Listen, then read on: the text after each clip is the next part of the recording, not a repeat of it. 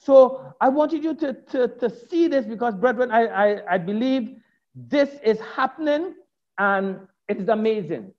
You see, Yeshua never heard of a theology that the Torah is abolished. He never heard that because he kept referring to it. Now, I want you to see what the enemy did. Remember, we read the temptation, right? Remember, the enemy said, well, it is written.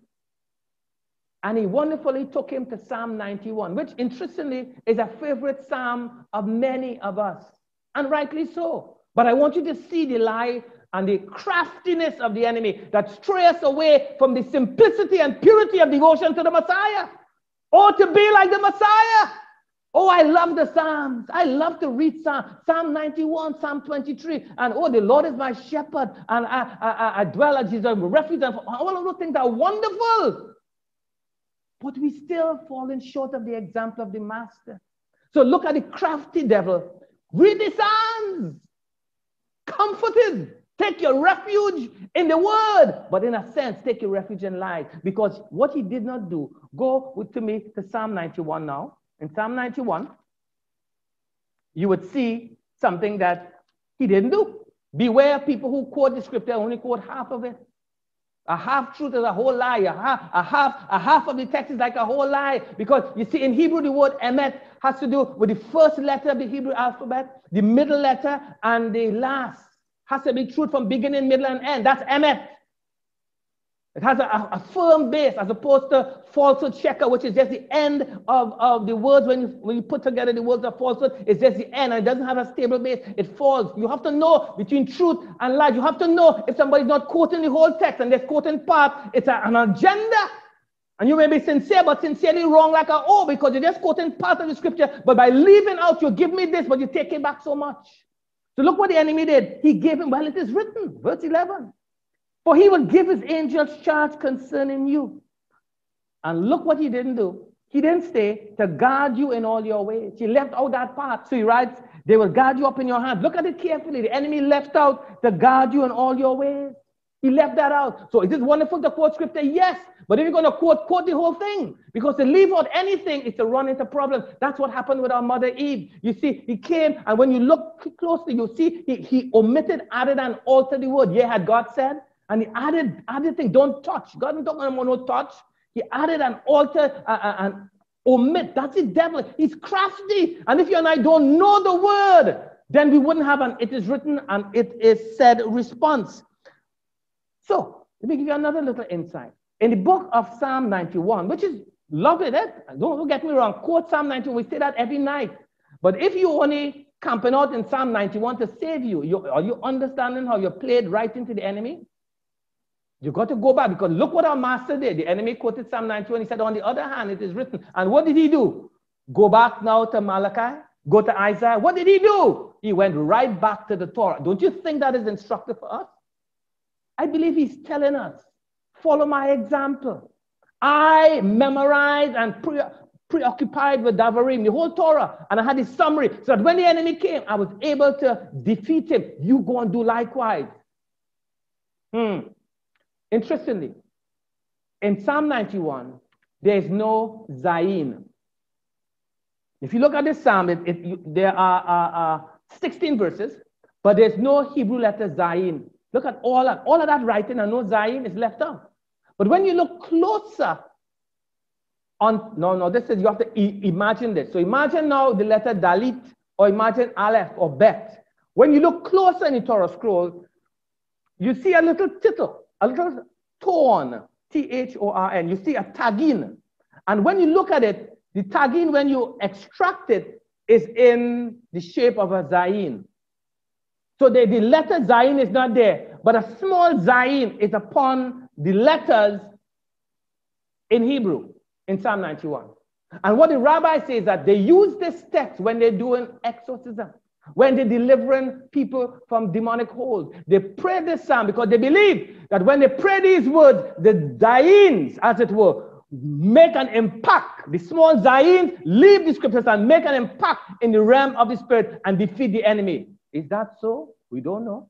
But it's instructive that this is the psalm that is used. So I'm not saying don't memorize Psalm 91. Know Psalm 91, but know Psalm 91 has a tiny zayin. And I take you back to Malachi chapter 4 that has a large zayin. That little zayin is telling you, remember the large zayin. In other words, you can't understand Psalm 91 if you have not been immersed in the Torah. You can't have Psalm 91 and no Torah, because David wrote Psalm 91 out of the Torah. Where did you think he learned about refuge and fortress from? Where do you think he learned this thing? With long life will I satisfy and show you my salvation. Where do you think he learned that? Genesis 49, I wait for your Yeshua. He would have known the text. David was a man after God's heart, the Torah. So all of scripture comes out of the Torah. I'm saying that again and again. All right. So we have that in mind. And then when you read this week's Torah portion, you get this understanding of all these prophecies that Jacob spoke about, all these prophecies. And there's a text. Let me just give you this. Thank you, Father. 1 Timothy 1:18. Go back with there to me that. 1 Timothy 1:18. I want to give you this. 1 Timothy chapter 1, verse 18 tells us this. This command I entrust to you, Timothy, my son, in accordance with the prophecies previously made concerning you, that by them you fight the good fight. Using the prophecies that is made concerning you, you fight the good fight. What is the case I'm making? When you go back to the prophecies that Jacob spoke over his children, they were supposed to use that to resist the enemy. When you see the prophecies again that's written in the book of Deuteronomy concerning children of Israel, they were supposed to use that to overcome the enemy. That's what I'm saying. So you meditate, you memorize these things, and you come to understand, oh my God, what is God saying? So you think back again at Ephesians 6:7. It's a startling thing this for us to consider this. That God would say to us, my word is my sword. Take it, use it, fight with it, pray with it, work with it. God is telling us that. He's not leaving us without weapons. But go with me to Hebrews chapter 4, a text that I believe by God's grace we need to revisit and understand now in a depth of understanding that we may not have had before. Hebrews chapter 4, verse 12. I believe if I ask any person about this, they will tell me this refers to the written word. So we read this. So the word of God is living and active and sharper than any two-edged sword. And I'm almost certain that you think it means the written word. But read deeper. Watch this. For the word of Elohim is living. That should be an indication. It's living and active. It's movement in the realm of the spirit. Sharper than any two-edged sword. So there's a two-edged sword that's sharp, but this one is sharper than that. Piercing as far as the division of the soul and spirit of both joints and marrow, and able to judge the thoughts and intents of the heart. And you're still thinking the written word, right? No. Keep going. And there's no creature hidden from his sight. So what am I saying?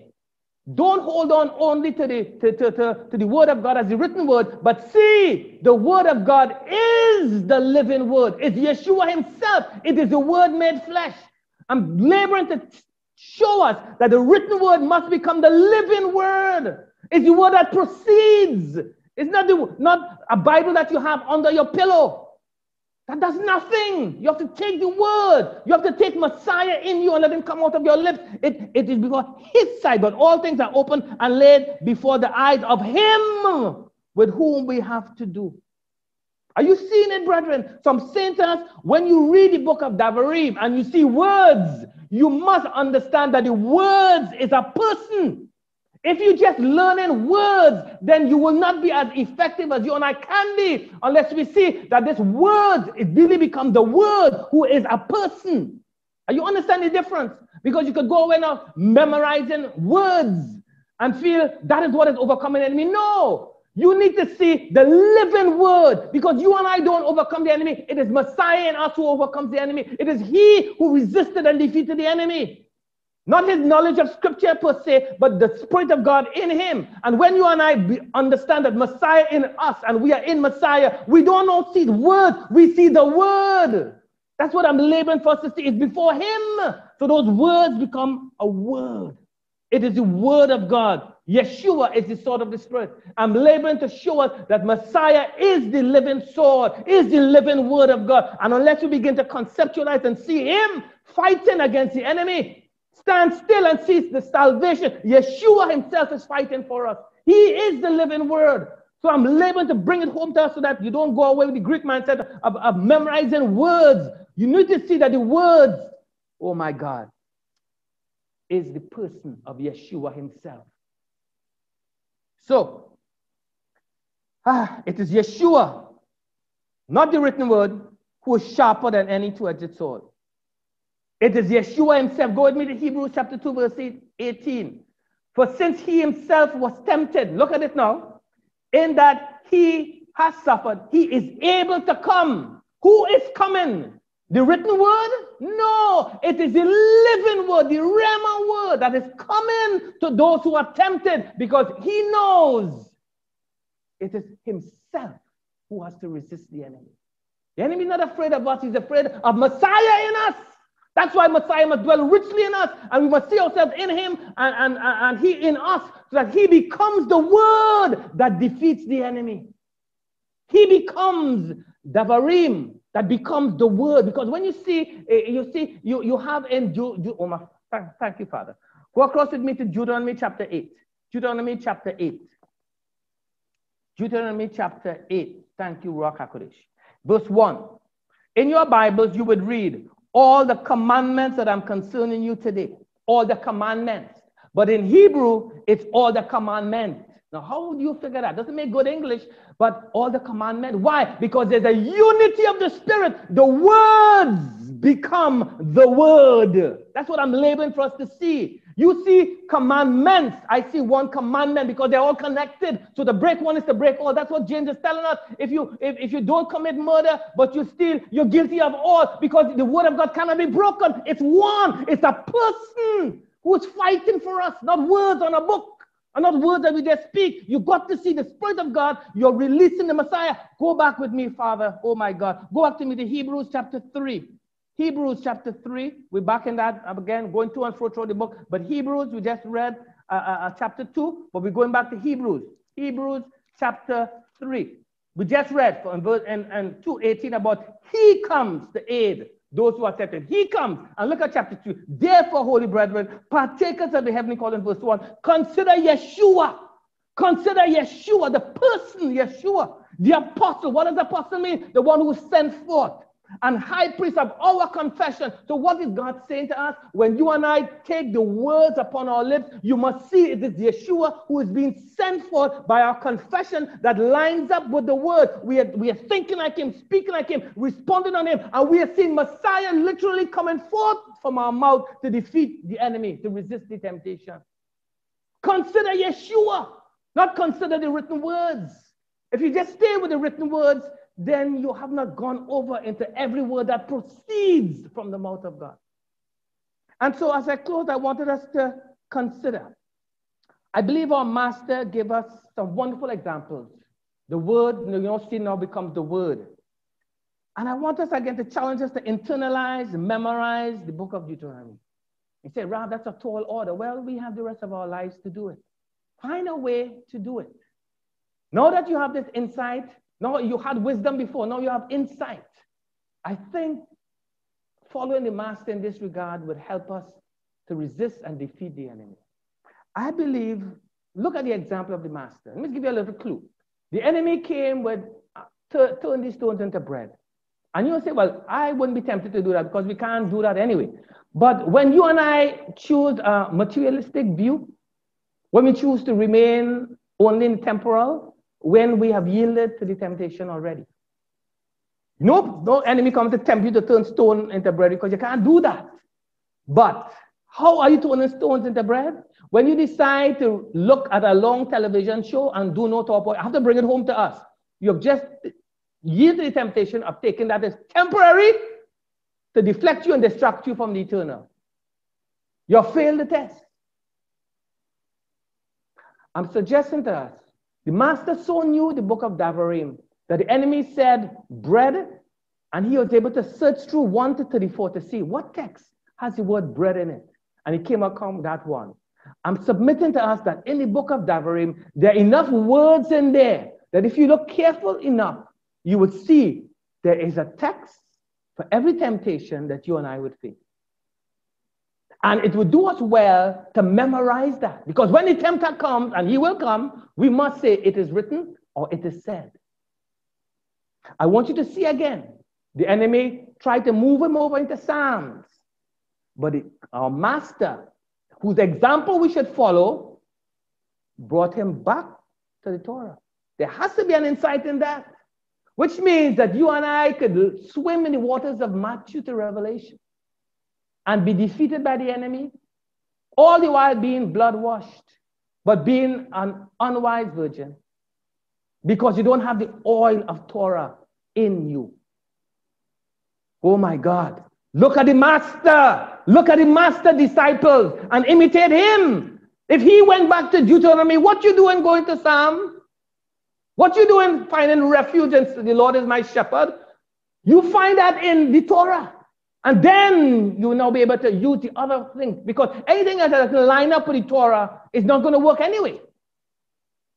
So I want to submit to us, brethren, to look at it. So as I close, I just want to give us some little snippets as to how this may play out. So the enemy comes and tempts you with partiality. Go with me to Deuteronomy chapter 1, verse 17. Because he will come and tempt you with partiality. All right? You'll be partial towards your own family. You'll be partial towards somebody. And the partiality is there, brethren. You ever heard somebody, you are talking with them, and they're so partial towards their family that they cannot wait for you to finish to start talking about their family. You're being partial and you don't even know it. You can't let another person's family have the limelight and don't say nothing after that. You're tempted to be partial towards your family. But look what God says.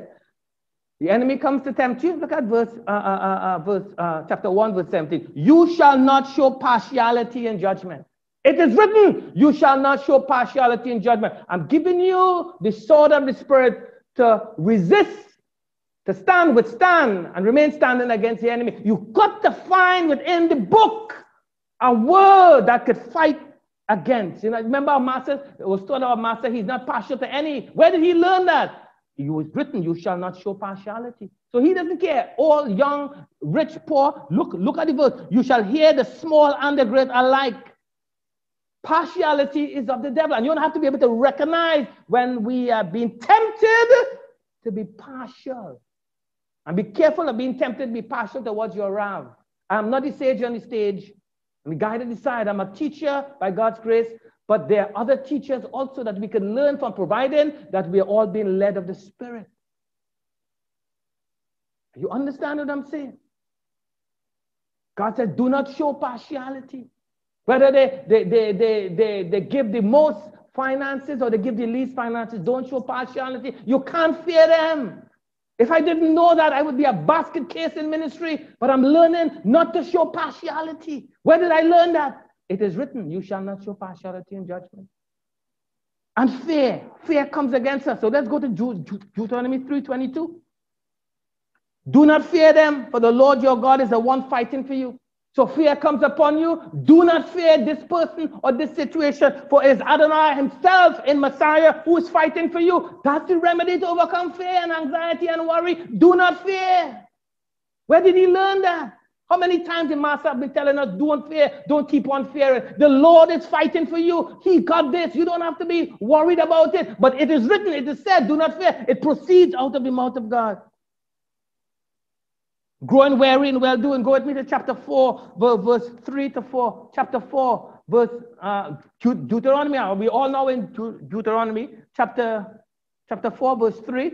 Let your eyes have seen what Hashem has done in the case of Baal Peor. For all the men who followed Baal Peor, the Lord your God has destroyed them from among you. But you have held fast to the Lord your God and are alive today, every one of you. Hold fast. You want to grow weary and well-doing? Consider the case. How did God deal with those who didn't hold fast? And therefore it is written, hold fast. I'm trying to show us how the master may have meditated and memorized the word so that you don't grow weary and well-doing. And then from the scriptures, do you know, oh my God, the master would have told us, God is a consuming fire. Deuteronomy, consuming fire. He's a jealous God. He's a compassionate God. He's a living God. He's a faithful God. He's a great and mighty and awesome God. He is your praise. He is one. He is God. Go with me to Deuteronomy 4:39. All these things that I just said, I came extracted out of Devarim. God is a consuming fire. God is a jealous God. God is a compassionate God. Where did we learn all these things? In Psalms? No, back in Deuteronomy. All right? God is Echad. Look at me at Deuteronomy 4:39. Know therefore today and take it to heart that the Lord, He is God. The Lord, He is God. The Lord, He is God. You need to have that written in your response. The Lord, He is God. What did Elisha do? He had to teach the people, the Lord, He is God. And when they got it, what did they say? When they saw the fire come down, what did they say? Adonai, He is God. Adonai, He is God. What happened? The word became alive, proceeded out of the mouth of God, and able to defeat the prophets of Baal. Are you seeing it, beloved? I want to submit to us to memorize, internalize the book of Devarim, and use it as a sword of the Spirit against the enemy. If our master did it, and we are not above our master, then you and I should find ourselves learning this text. And then when we seek what to eat or drink, man shall not live by bread alone. If you focus only on what to eat, what to drink, you know that. Seek for the kingdom. Where did we get that? Out of Deuteronomy. Don't operate with slacking bowstrings. Where did I get that from? Be diligent. I mean, Deuteronomy chapter 6. Be diligent, parents. You can't operate in a slacking bowstring because a slacking bowstring will result in a slack child. And God is going to hold you accountable because you're operating with a slack bowstring. You can't shoot that arrow because you're not yourself being a bow that is tight. Therefore, the arrow just going right there. Because you and I are being operating with slack bowstring. Why? Because we have not internalized. You shall teach them diligently. So you want to understand Matthew, Mark, Luke, and John, and we forget and stumbling over, you're not being diligent. Devarim, the sword of the Spirit. What do you deal with? Complacency. When the enemy come and tempt you to be complacent, well, let that pass. No, the sword of the Spirit. Be diligent. When you rise up and be diligent, then you see the victory. All right? When you think about being stubborn and in idolatry, again, God is telling you about that in Deuteronomy. Don't rely on a miracle. Don't test the Lord your God. Don't lean on your own understanding. God wants to humble you so that to test to know what is in your heart. How to resist false prophets. How to know what is forbidden to eat and what is permitted. All that out of Deuteronomy. Not to be charitable. When you're tempted not to be charitable, He tells you don't have a hard heart and close your hand. All out of Deuteronomy. All right? What to treat the holy days as common. Deuteronomy tells us about the Shabbat and the festivals. If you're treating it as common, then you're operating in a slack bowstring. The enemy has already deceived you. All right? Don't consult the occult. What to do when you find lost items. How to keep your promise. Live by every word that proceeds out of your mouth. How to not speak evil. Go with me to Deuteronomy 24 verse 9. Deuteronomy 24 verse 9.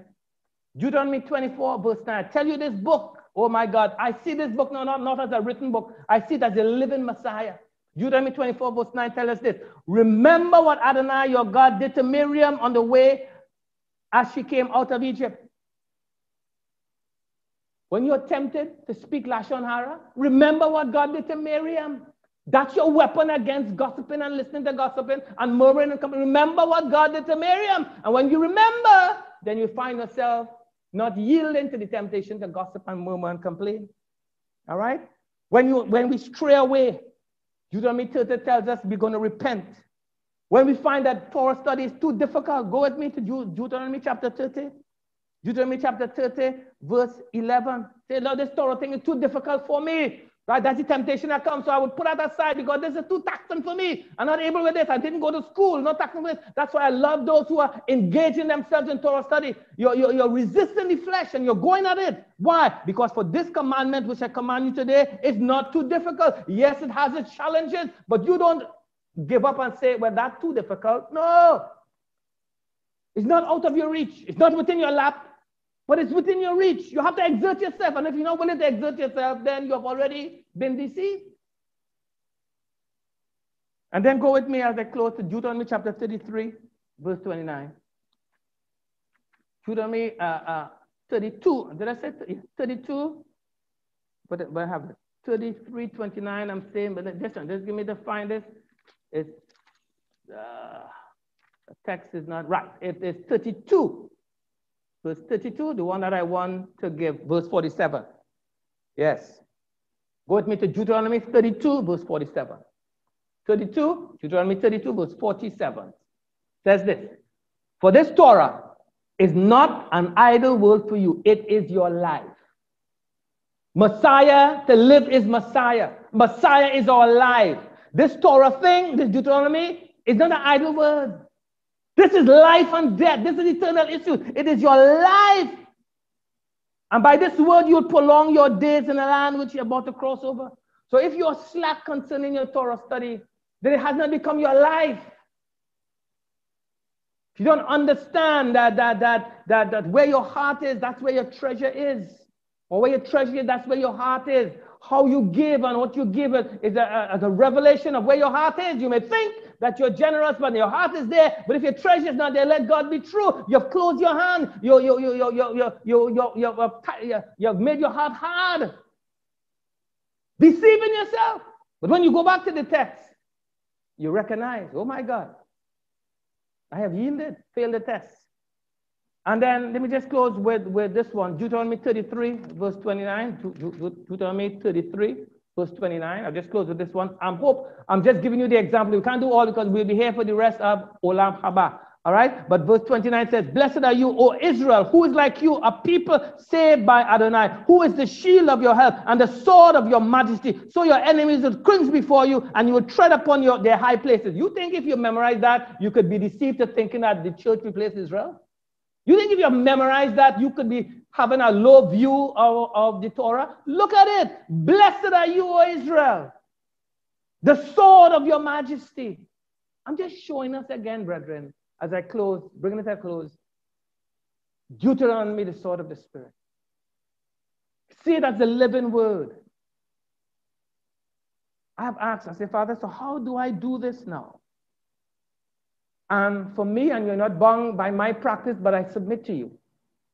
In addition to all the other readings that I would have to do, I have to find a way to read a chapter of Deuteronomy a day. That's to me. So I set out by my heart to, okay, there are 34 chapters. I realized that that's not going to work. So I said, okay, chapter 1, I'm going to read chapter 1 and chapter 31 on day 1. Chapter 2 and verse 32, chapter 3 and chapter 33, chapter 4 and chapter 34, and then I go on the 5th day, chapter 5. I have to find a way to make this thing real to me. You may need to find your own way, but the bottom line is, when you have to resist the enemy, make sure you have a word from Deuteronomy. And I'm saying, beware of the tempter tempting you to go to the Psalms or the Gospels or wherever. You're following the rabbi, you're following his example, you're following Rabbi Yeshua. What did he do? He went right back to Davarim. And I'm saying, if that is the most quoted book from the Master, you need to see Davarim coming alive. He is the sword, the two-edged sword that is sharper, the book of Davarim. So I make that case in so many different ways, and I hope by God's grace we get it. So, Father, in the merit of King Messiah, we pray that we would take the sword of the Spirit, which we see now in one instance is Deuteronomy, and we pray we'll be able to use the words as the word proceeding out of your mouth to resist and defeat the enemy. Lord, let this not escape our notice, but give us the grace and the strength, the resolve to lean not to our own understanding, but receive the hukmah, bina, and da'at that comes from you, and to be able to stand, withstand, and having done all, remain standing, taking the sword of the Spirit, the word of God. Because there is coming a point in time when we wouldn't need to use your word as a sword. Your word would be bread and life. But until then, Father, help us to use the word. Let the Spirit bring the words, the things to our remembrance, the book of Davarim that we have memorized, so that we would not be deceived by the tempter. To Yeshua the Messiah be glory, now in this generation, in this congregation, and world without end. Amen. Be amen.